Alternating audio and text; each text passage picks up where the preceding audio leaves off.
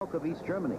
And here is Maxi, needing a 9-9 to tie for the gold medal, 9-9-5, apparently to win it. There are others yet to come, remember, but in relation to the other girl with whom she was tied for the lead. It seems thin as in with these gymnasts, but when you're carrying any extra weight around, it's almost impossible to do some of these handstand moves. There's a vault over the high bar. You need a tremendous amount of strength in the entire body just to pull that off. There goes another free hip. Jim, she's having no problems. Front with a half twist. Okay. She just might beat Ma. Pretty tough to score those two against each other.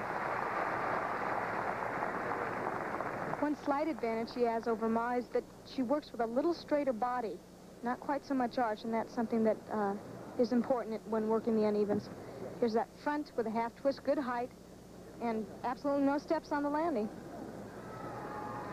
9-9-0, so we have a tie for the lead now between Maxi GNAUCK and Yanun's Ma, China.